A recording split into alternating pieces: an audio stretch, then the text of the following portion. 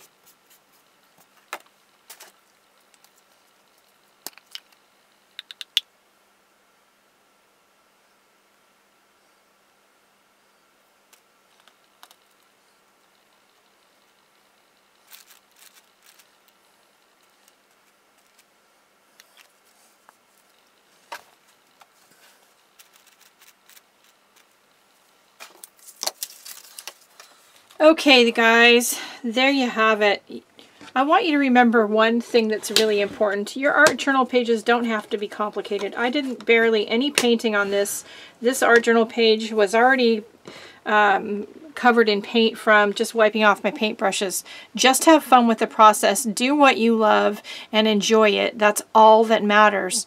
If you would like a copy of this orange stencil that I made these from, or which is this one, or the feathers, or the girl, or the arrows, a set of my stamps, or a copy of my book. I did write a book, if I'm not sure if you know that, or any one of a number of other things that are in my Etsy shop. The link for that is in the description below, along with the link to my 2 Facebook groups, my address for Happy Mail, my email address, all of that stuff. So check out the description.